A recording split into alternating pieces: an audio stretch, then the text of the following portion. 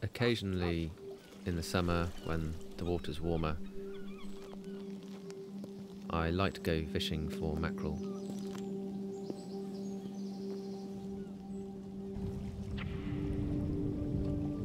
I'm otherwise a strict vegetarian, but I make an exception for myself.